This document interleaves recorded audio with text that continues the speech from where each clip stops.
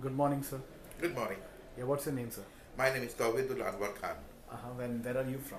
I'm from Dhaka, Bangladesh. Okay. And why are you here at the Stockholm? Well, my particular interest and my professional interest have been in water. Mm-hmm. So this is a great occasion. Mm-hmm. There are two global occasions Mm-hmm. that take place every now and then. One is the World Water Week and the other is World Water Forum, where thousands and thousands of water professionals, experts and others, they gather and exchange ideas, learn from each other. So I'm particularly interested in coming over here and learn more. What's the special area of focus in your work? Well, throughout my career, I'm basically a water resources engineer. Throughout my career, I had been working in the transboundary water issues.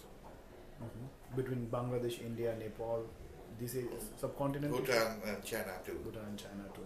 So what's the message that you would give to what you're learning from those working in this from your experience, and what's the message that you would like to give to people who have come here? If I am going to narrate my experience, it will take a lot, but what I have learned over the last 30 years is that the waters of the transboundary rivers are very precious. They are the cardinal resource. They should be used to unite the people of all the co-basin countries, not to divide them, number one. Number two, the waters of any transboundary river should not be considered as ours or theirs. It should be considered as everybody's. However complicated or complex situations may appear in terms of sharing and management of the transboundary waters, don't get disheartened. What I have learned, two simple things are needed. It's very simplistic, but I have learned, and I believe from my heart, that two simple things are needed. One is a change of mindset in terms of the politicians and those who matter. And number three is the political will on the part of the governments and the politicians.